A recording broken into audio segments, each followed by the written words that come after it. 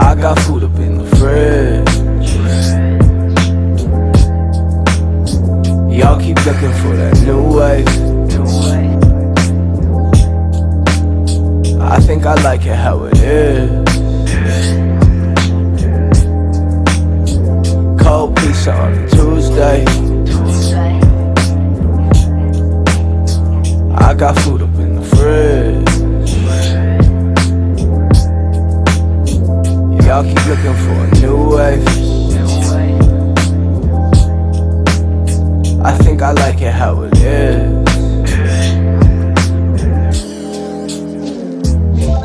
My shoestrings untied, I'm running full speed with scissors in hand. I love pointy things. Let's fall on the floor next to all of our needs. Let's lose inhibition. Let's fly like our dreams is reality. And real things ain't quite what they seem. Once you hold it, does it gleam? If it's green, is there a soul? Is a soul a real thing? If you're really in the know, is it all a scripted show with the cameras and lights and the laugh track to kill all of my loneliness inside? And a cast and crew of friends who are always there when things get dry to crack a joke.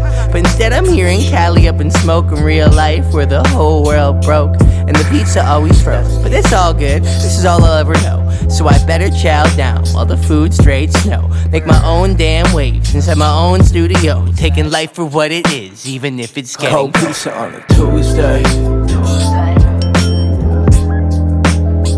I got food up in the fridge. Y'all keep looking for a new wave. I think I like it how it is. Hi, I'm Madison, welcome back. Thanks for choosing to spend a bit more time with me and Charlie today, we both really appreciate it. That's right, Charlie, thanks. In today's video, I'm going to teach you my all-time favorite flourish. This is Twisted Rain. It is my go-to, my #1 flourish of all time. And when you execute and achieve this flourish, the deck is still in the same order that it was in before you started the flourish. There isn't a flourishing sequence that I have performed that hasn't included Twisted Rain. It's the #1 requested tutorial. So here we are, I'm going to teach you everything I know about it. I've taught it a few times, it's over 20 years old. First taught it in the Lethal project, then it went in Dangerous, and then I taught it in the Cardistry project with Illusionist. This flourish looks difficult and complicated, I assure you it is not. Get yourself a deck of playing cards. I'm Madison and this is Twisted Rain. So I hold the deck in my right hand, and bear in mind I'm right-handed. My thumb is at the very bottom of the deck, finger 2 is at the very top. Finger 1 is going to break the deck in half like so. I'm going to pull this packet into finger 2. This allows my finger to slide down to the very end. My left hand turns palm towards the audience, and finger 1 presses up on that top packet, causing it to split in half like so. I'm going to swing that around away from the deck, and my pinky is going to make contact with the other side of it. As this happens, my thumb connects with the middle packet, the corner of the middle packet, and I start to stretch outwards. Now I can allow that top packet to fall into my left hand as I bring that middle packet back to my thumb. Notice the position of my hand right now. My pinky, my left pinky, is towards the back of the deck, pointing upwardly. So I make it connect with the middle packet at the very corner here. Now I'm going to rotate, I'm going to pivot and rotate that middle packet away from my right hand, causing it to spin all the way around my pinky until it's into my left hand. I'm going to stop that packet from closing with my thumb. With my right hand, I'm going to execute a one-handed fan. So if I hold the packet like this, thumb goes down here, and fingers 2 and 3 press against the bottom. Notice that my thumb is at the bottom corner. Now when I press, let go with fingers 1 and 4, and then just spread my thumb across. This causes a one-handed fan, very simple one-handed fan. As I'm doing this, my left hand is going to execute a revolution cut. Finger 1 goes to the middle here. Finger 3 clears the edge of the deck as the thumb goes towards the pinky like so. Finger 3 is going to reach around to the other side of that pocket, and I'm going to reach up as far as I can with that finger. Now I'm going to let go with my thumb and allow fingers 1 and 3 to spin that pocket. Finger 1 goes underneath the pocket like this. The fan is going to go in between those 2 pockets, and it's going to take away that top pocket in this position, balancing on top of the fan. My left hand now makes its way over to the other side so my arms cross. My right hand is going to flip this pocket, so it's going to do a complete flip. Let's zoom out for this part. So here to here. Now look at the position of my hands. The fan is still on this side. I have a complete pocket over here, and my thumb is extended. My left thumb is extended, so I'm going to close the fan on the back of my thumb. Then I'm going to continue and rotate this pocket around, over, like this, completely over. Look at the position of my hand. Finger 1 is going to extend so that bottom pocket can come out and connect with my right hand like so. I'm going to allow it to fully extend like this, and I'm going to turn my hand face down. I now take this pocket and I fold it onto the back of my hand like so. Let me just adjust this camera. So it's now folded onto the back of my hand. I'm now in a perfect position to ribbon spread this pocket across the back of my hand onto my arm like this. Now from this position, this is another dangerous part of this flourish that feels very satisfying when you hit it. I'm now going to throw this pocket into the air. The entire ribbon spread is going to go into the air. It sounds difficult when I'm explaining it, but it's not. It's one of those things you have to try to realize that actually this works quite well. So I'm going to throw the entire pocket up. Now I need to throw it in a way that's going to make it turn over, turn face down. So my hand is going to go higher than my arm. What I mean by that is I need this pocket to go up like this and then down in a line like this. This is a part of the flourish that you're probably going to be best practicing isolated away from the rest of the flourish. Just try this. Spread the deck along the back of your arm and then throw your arm up like this. Not all the way, don't go all the way around, just up like this. If you throw it too far, you're just going to yeet it all over that side and you're going to drop all the cards. It's just a little flip into the air, and then you can catch all the playing cards as a one, and you'll find that gravity does most of the work. It pulls all those playing cards together. And of course, make sure you don't have long sleeves on when you're practicing this. So to look at that move isolated once more, if I do a thumb roll, which is finger 1 here, break the deck in half, pull it up around my thumb's going to curl inside so I can roll that packet around. So a thumb roll looks like this. Thumb roll usually just stops on top here. I like to extend that bottom pocket at this point so that it comes out and then on top. So thumb roll, extend the bottom pocket, left hand face down, right hand face up. Take that pocket, fold it around your fingers, spread that deck across the back, that pocket across the back of your hand, and now throw it into the air and catch it. Let's look at the whole sequence slowed down a little bit so you can see exactly where everything goes. So I break finger 1, pull my finger down to the end, break again here, swing, my thumb connects with the back, pinky connects with the end of this pocket, extend, bring that middle pocket back to your thumb, let this pocket fall into your hand, pinky's pointing upwards so we connect with the back of the now top pocket, and I'm going to rotate it all the way around my pinky like this, and don't let it fall into your hand because I'm going to catch it on my thumb. As I do a one-handed fan in this hand, I start a revolution cut in my left hand. The fan goes inside, catching that top pocket. The lower pocket is brought over here as I cross my hands.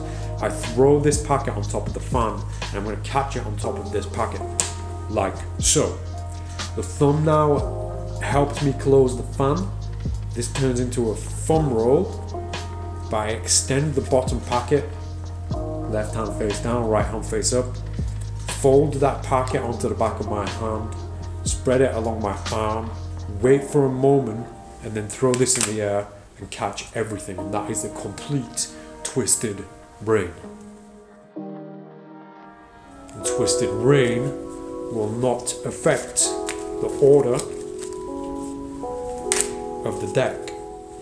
Cardistry and flourishing is such a wonderful, beautiful, graceful thing to watch, and I think one thing that ruins that in most cases is speed.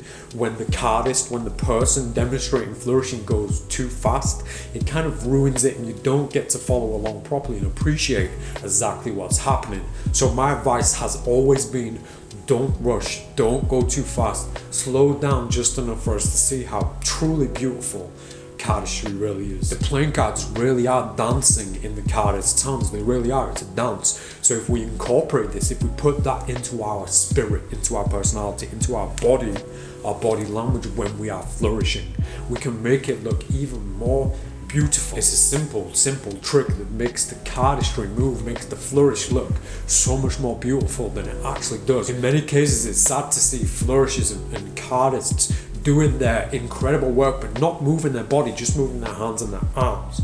If they added some body language and some freedom, if they give themselves freedom to move around as much with themselves as they do with the cards, they could create something so much more beautiful than just playing cards and moving around in your hand. I tried to do this with all my flourishes. I have since day one. My earlier flourish videos were more like dance videos, me dancing. I love dancing, I love my freedom, I love to move around. So if I can do that while I'm holding the playing cards, it's gonna make the playing cards seem to come to life so much more. The way that we can incorporate this, bring this into a flourish like Twisted Rain, is by taking advantage of the direction of the packets. In this flourish, my arms cross over, so there's a big body movement going on. There's playing cards going in the air, there's a big fan, and if we just pay attention to where our audience is or where the camera is, then we can make it look so much more special. I found that filming Twisted Rain over the years, there were a few times where you couldn't really appreciate the fan because I did it at the wrong angle for the camera, or you couldn't see how high or how graceful that throw looks when the playing cards are spread, you throw them in the air. I call that malice, by the way. It's a separate flourish, it's just this.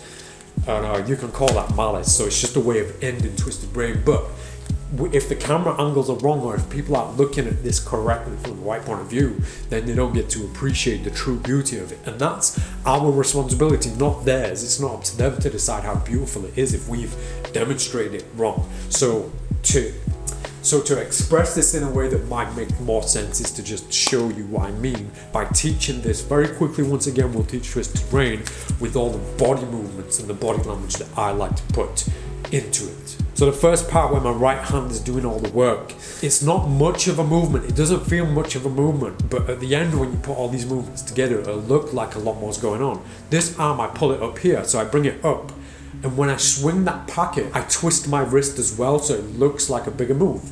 Now when I pull that packet back on finger 2, I kick back. The wrist moves once again. When my hand comes over, I make sure my fingers are all spread and make sure my arm's moving in quite a big way.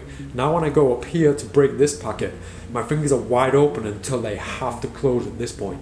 This movement here is like a back forward movement that arguably doesn't need to even be a part of this flourish when you break it down, but it's an opportunity for me to do another movement with my body, with my arm, like this. And then so I go over here a bit and then I come back a little bit. My hand twists like this in, and I move over to this side, and wherever I feel the packet's being pulled, I'll turn my body with that. Now bear in mind, I've got to try and keep myself in frame, but I'll always turn in a way that benefits the audience so that it looks pretty on my digital theater. Beautiful. So from this part here, now when I'm here and this packet's back, my pinky's got to connect with this top packet. So I make a big movement out of this. I turn my wrists all the way here. Now when I spin this packet, it looks like a much bigger spin than what it is. And notice my body's following that packet around. So I'm from here, my body comes all the way over here. Now when I fan this packet, I don't just fan it, I fan it and put it across my body like this, so that it can be seen, so I can make sure the camera can see, yeah, that's a big fan. One of the mistakes I made in many videos is to fan like this, and the camera can't really even see a fan from this point. Now, because my arms are crossed and they need to be uncrossed, when I do the revolution, I pull it back here towards my body. Now I spin. When it spins, I come over this side, and now my arms cross again, and I go inside with some kind of energy. And instead of just going across, my arm makes kind of a circle motion, and I try and get that packet pretty high without causing too many problems. So I try and get it high, and I notice that I don't ever rush that part. It needs to be beautiful, it needs to be graceful, it needs to be appreciated, so I don't rush it. Once I'm here, I make sure my arms are a little bit more crossed than they actually need to be. And the thumb roll, when I'm closing the fan on the back of the thumb, it doesn't need to be as big as I make it, but I make a big deal out of it. So I hit the back of my thumb, and this arm goes all over like this. That's a bit of an exaggeration, but I am consciously aware that I'm making my arm do this more than it needs to, because it makes everything else look bigger. So I do the move. Now, when I'm over here, because this packet's moving this way, so does my body. Now when the packet underneath goes this way, so does my body. Like this. Now I turn everything, and when I spread this on the back of my arm, I make sure I try and make it look as big as possible. Like if I move there's so much movement going on in my arms. And then this part is a display, so I don't want to rush it. I don't want to just put it on the back of my arm and close it. Sometimes I will. Depends on the video. But if you're performing this for people, then you want to get to this point and pause so that they can appreciate and see what's going on. Just for a moment, just for a beat. You'll find that you've got a few seconds before the card starts slipping around. So here, here, and then in this position, I know that when I throw this packet up, it's going to land where the King of Diamonds is, because all I'm doing is making this ribbon stand up. So I know it's going to land here. So when I throw this in the air, I've just got to be consciously aware that I'm bringing this packet to about here. One final note before we do a silent recap. And this part where I'm taking that first top packet around into my hand, when you see me do this, you're going to see me clip it between fingers 1 and 3 rather than 1 and my pinky. Now this is simply because I've stretched my hands beyond reach, beyond a point where they should be able to stretch, and I'm very aware that not everybody is going to have as stretchy fingers as me. That's why I always teach it using the pinky at this part here. When I'm doing it, if you pay attention, if you watch closely, you'll see that it's always number 3 for me. So I'm going to do a silent recap, and during my recap I'm going to actually use finger 3. There might be some people out there who do have that stretch and might find this tiny little bit of information quite valuable. So here's a silent recap of Twisted Rain.